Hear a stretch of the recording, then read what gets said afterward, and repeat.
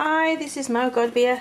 I just thought I'd show you some of the work I'm doing at the moment. I'm doing some of these small canvases again, like the window series, and these are sort of blues and oranges, which I really like the colour combination. So I've got those on the go, those ones, and I've put a bit of black Japan, the lines in it, that's black Japan, there, sort of thing.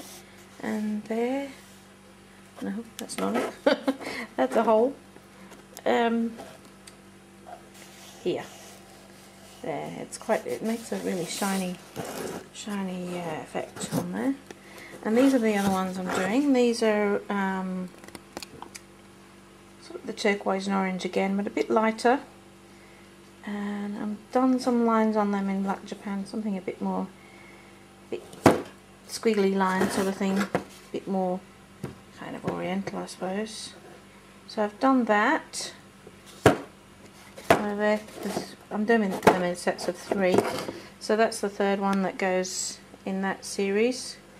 So those ones, and I started these new ones. I just thought, oh, I'm fed up with those colours, and that sort of, I was using this mesh thing that I found at the shops. It was actually what you put in the bottom of your sink to use as a drainer or something.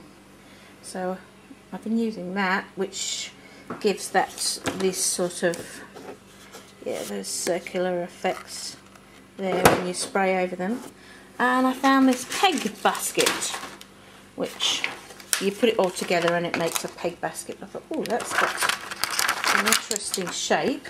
So I used that on these, which are different colours. So, hold on. Those ones, I've started with that mesh, and they're a bit like the window series again, just different shapes, and I think they're a bit, you know, makes it interesting again to me. Sort of spurs my interest again in this. So I've done those sort of. That's a rose madder and like it's like an iridescent kind of creamy yellow, and I spray painted them with a green. So there's an orange in there. I'm not sure I've got too many colours there yet, but okay, these were the paintings I was showing you earlier. I'm just about to put some more colour on these because I like them to be, the colours to be a bit more vibrant on these ones. Just going to have a go with these 3 at the front, and I'll show you what they look like when I've just put some paint on, because I can't hold the camera and paint at the same time. Actually, I should get the tripod out, but at the moment it's packed over in the corner. I'll just do that and then I'll show you. Okay, I put a bit more orange on, and I think they're popping a bit more. They look a bit more vibrant now, that's sort of the look I'm looking for. I actually forgot about the videoing. I got engrossed in the work and I forgot. I'll show you these other ones I'm doing. This is how I got it. So these other ones with the different colours, these are different to what I usually, the colours that I usually use. I just thought I'd try and give some other colours a go. And I got a bit sidetracked with those, thinking about what I was going to do. So I forgot to video. But anyway, I'm just waiting for the paint to dry on these now, and then I'm going to add some more layers to these. So look at the state of that. Oh my god, big mess. All my stuff there. Well, this is my only little art space. See, I've got that set of drawers there where I keep some stuff, and then I've got that cupboard that is the extent of my art studio. I've got my easel up and I'm using that as a table because my table's full up of stuff. But anyway, yeah, there's all my things, paint palettes, and I also make jewellery in here, so I've got some of those drawers are actually full of jewellery, so it's not all paint stuff, so I don't have to feel too bad. But yeah, all of that under there, canvases and artworks for TAFE and things that I've got for college. And look under there, paintings coming out of my ears. Paintings. I have to have a tidy up in here. There is my little dog. There you go. My little old schnauzer. He's pretty cute. Anyway, that's him. That's Bob. Named after Bob Marley. Anyway, yeah. And there's some more. Look, more artworks. Another bag full of stuff. And paintings over there. Actually, I'll show you those. Hold on. I've got them on my Redbubble site. If you go to Redbubble and look for Mo Godby, they're on there. These are for a project I'm doing at TAFE as well. It's to do with satellite mapping. So this kind of sort of looking at the Earth from a satellite. You know, I've got a book called Above the Earth, which is an absolutely fantastic book. And every page is like an abstract painting. Anyway, so I'm doing that. And then I'm sort of rubbing... Well, so that's beeswax encaustic painted onto the canvases, and then I'm rubbing acrylic paint onto the top of that. And because encaustic's like an oil, you know, mixed with oil paint, so the acrylic doesn't actually mix with the oil paint underneath, and the paint actually splits. I don't know if you can see that there, how it's... I've rubbed acrylic paint into the top, and it sort of splits and breaks, which I think kind of gives the look of that sort of, you know, like the Earth looking through the clouds and things. That's one. And then I've got this one. It's a bit, sorry, it's night time and the light's not very good in here.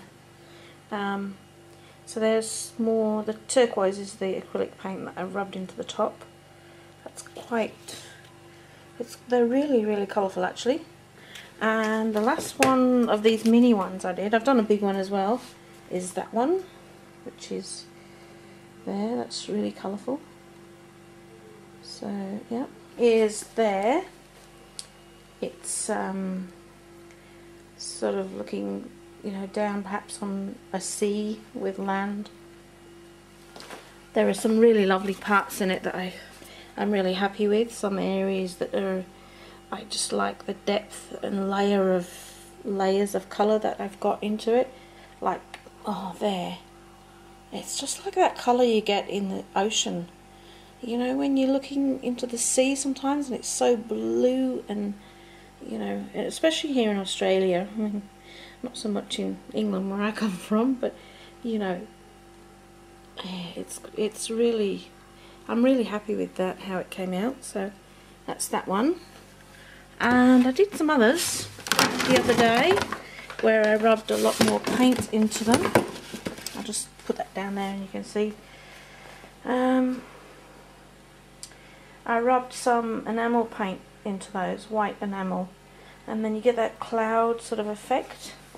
And the other one I did was this one, which is quite... and then you can polish them and they become quite shiny because it's beeswax.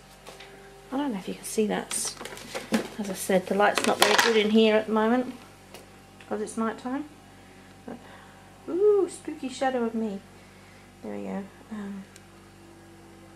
Yeah. And the other thing I did, oops, sorry, is sort of like an enamel pour. So I'm sort of trying to get that effect again of the, you know, satellite looking down on the Earth. I don't know if I'm happy with it or not really. I put some black Japan in there as well and different colours. I don't know. I don't know if it just seems a bit too simple for me. I don't know. I think I need to do something else to it. One I did was that one with the wax as well. It's really, if you can, I don't know if you can see, it's really shiny. But the idea was take all Above the Earth, and oh, it's such a lovely book. I saw this in the bookshop and I just had to have it. I think it's just fantastic. Every page is just incredible, you know. Well, that's what I was aiming for, this sort of look of the land and the colours. Really an incredible book, just incredible. I think it's amazing. So every page, really, virtually every page you could do an abstract painting for, because they're all